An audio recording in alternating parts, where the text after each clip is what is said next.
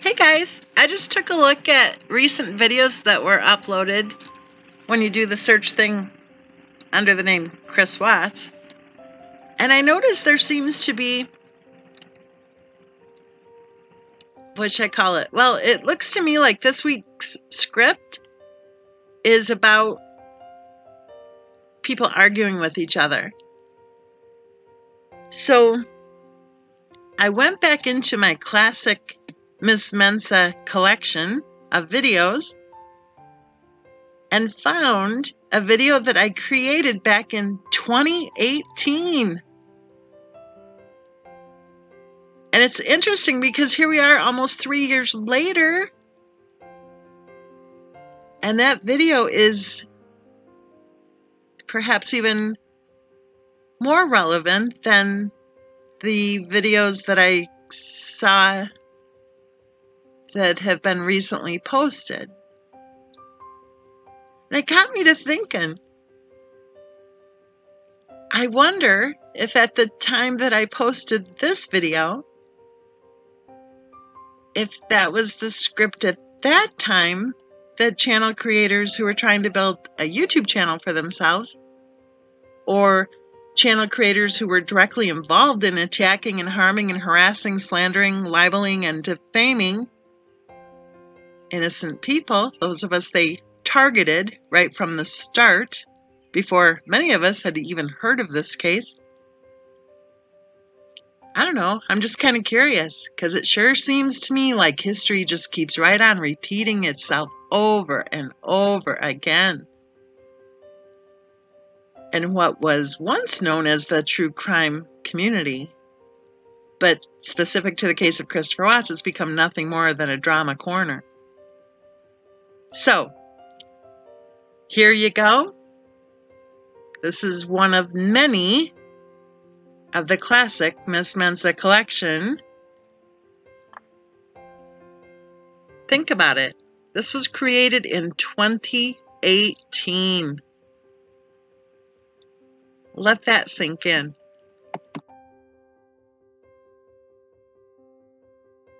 Hey guys, I'm sure most of you are familiar.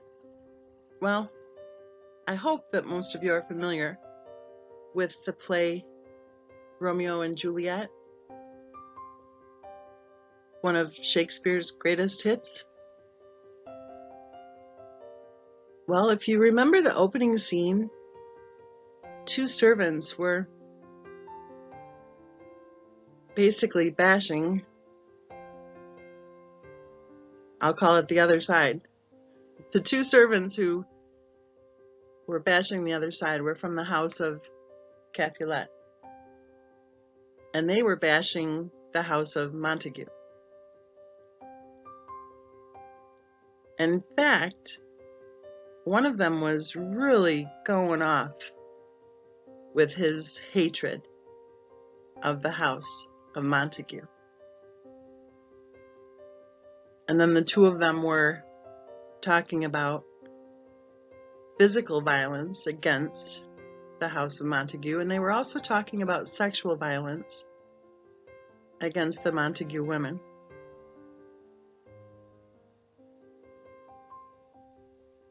Well, in the United States, we have kind of a different version, sad to say. And our version is referred to as the Hatfields and the MCCOYs.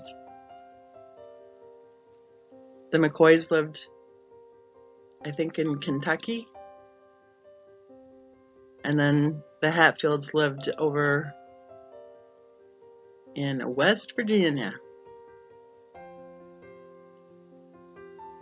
Oh my goodness, I don't even want to dig into this, but I think it's important for us to discuss this specific to the case of Christopher Watts. And I'm no expert at all on the whole Hatfields and the MCCOYs thing. But I want to say this. It sounds like the feud started when Asa, and I don't even know which side of the pack he was on, when Asa got killed by rebels, okay? At least that's what his widow wrote down on her pension application, that her husband was killed by rebels. 13 days after he left the Union Army, he was killed near his home. He wasn't killed in the war.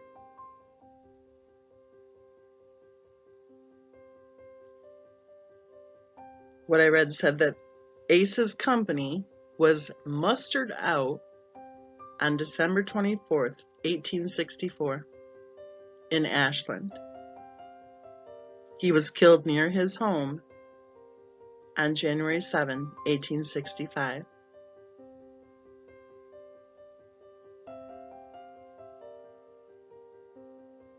It says a group of Confederate guerrillas took credit for the killing.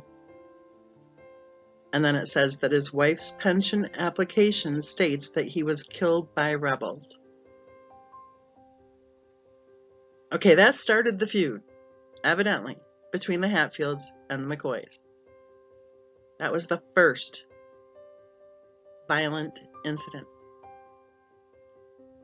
Now let me read you this. The second recorded instance of violence in the feud occurred 13 years later. 13 years later. That's called holding a major whatever. The second recorded instance of violence in the feud occurred 13 years later in 1878 after a dispute. You're going to love this. After a dispute about the ownership of a hog. Floyd Hatfield, a cousin of Ance's, had the hog, but Randolph McCoy claimed it was his, saying that the notches on the pig's ears were McCoy, not Hatfield marks. The matter was taken to the local justice of the peace.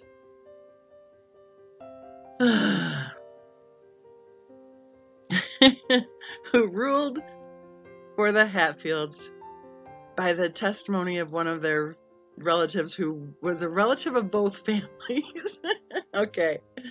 In June of 1880, the guy who testified was killed by two McCoy brothers, Sam and Paris, who were later acquitted on the grounds of self-defense.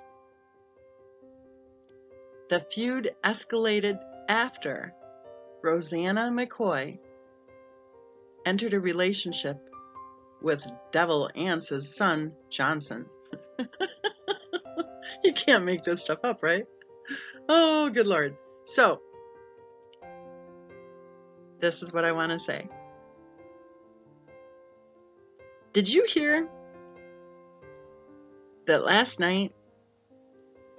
evening, one of Christopher Watt's sister's friends went on AD's live chat and talked and talked and talked and said all sorts of things in a way that really made me wonder whether or not she gives a rat's ass at all, ever, about what happened to Bella and Cece. And it really made me wonder about the dynamics of this case discussion. And who knows who, and who talks to who, and who said what about who and when and where. We have all sorts of details, don't we? All sorts of confusing details, and there's all sorts of anger. I mean, if you could see what I see with these comments that are flooding in, there's a whole lot of strange going on. A whole lot of strange. Kind of like Samson and Gregory in Act 1.